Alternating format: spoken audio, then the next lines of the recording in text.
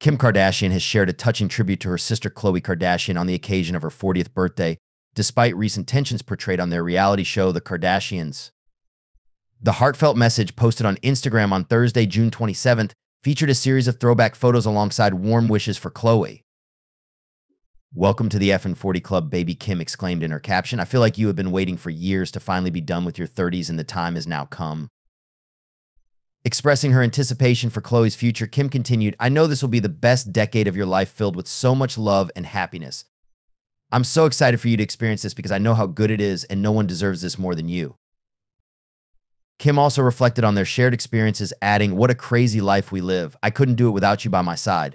Thanks for being the best friend and sister a girl could ever dream of. Happy birthday." Khloe responded warmly in the comments, affectionately calling Kim Keeks and expressing her gratitude, saying, "I love you, my Keeks. You are the most incredible human being, and I feel so blessed I get to have you by my side. You're just everything and so much more.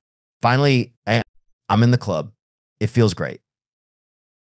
Their mother, Kris Jenner, joined in celebrating Khloe's milestone, praising her as a devoted mother to her children, True and Tatum.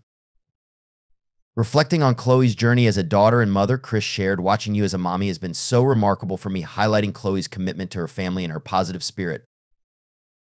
The heartfelt birthday wishes come amidst the airing of an episode where tensions between Kim and Khloe escalated.